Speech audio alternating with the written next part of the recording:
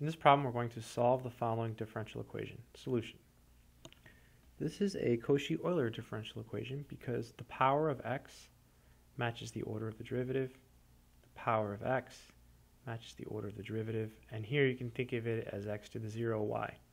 So the power of x matches the order of the derivative. You can think of y as being the 0th derivative. So to solve these, you always start by letting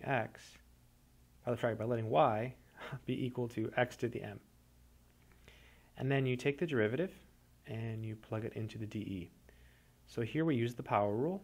So you bring down the m, then you subtract 1, so you get x to the m minus 1. Then we do it again. So now you bring down the m minus 1. You still have m, then you subtract 1, so you get x to the m minus 2. Now we plug everything into our differential equation. So we have 3x squared,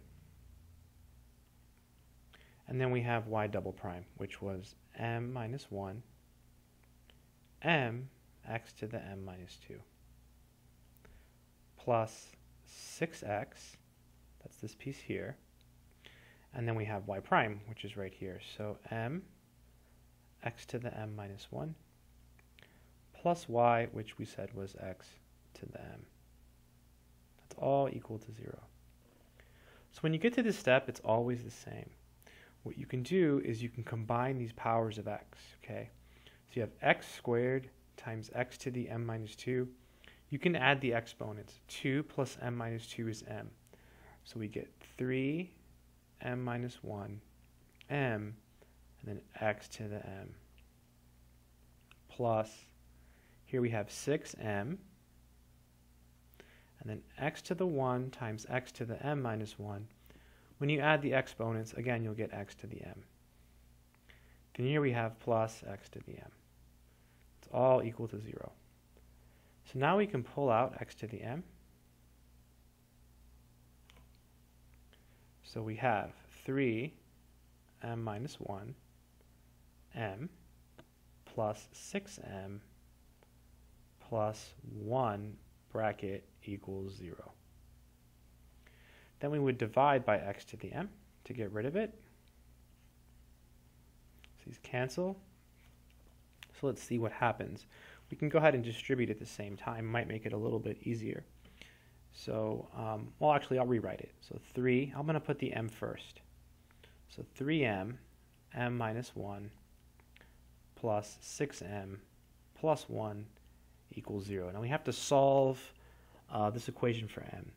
So I think a good step here would be to distribute this 3m. So 3m times m is 3m squared. And 3m times negative 1 is negative 3m. Then we have plus 6m and plus 1, and that's all equal to 0. So we have 3m squared. Let's see. Negative 3m plus 6m is 3m. Then we have plus 1, and this is all equal to 0. Good stuff. All right, so how do we solve this? Well, we can complete the square, or we can use the quadratic formula.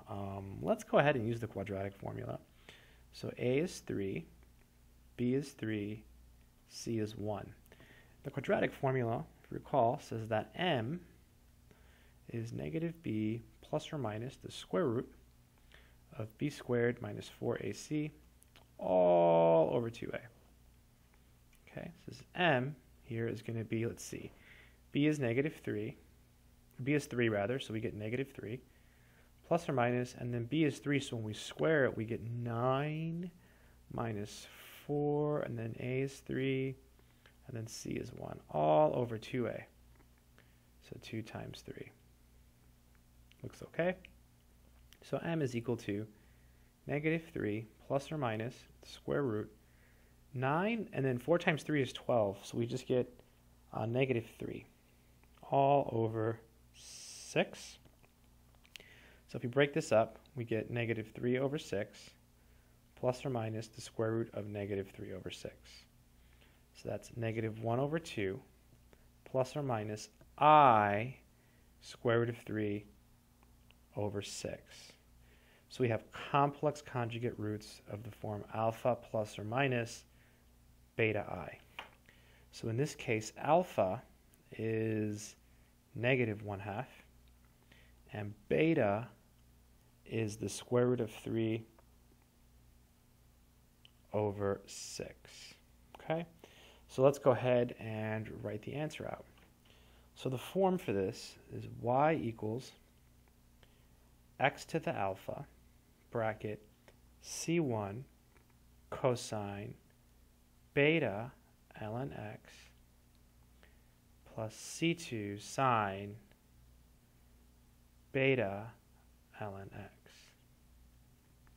Okay, so this will be y equals, so it'd be x to the -1/2, bracket c1 cosine, and then beta is the square root of 3 over 6. So we have that. And then c2 sine, and again, beta is the square root of 3 over 6. And we have the ln x. Pretty scary looking answer. All right, so just using the formula and carefully plugging in alpha and beta. I hope that helped.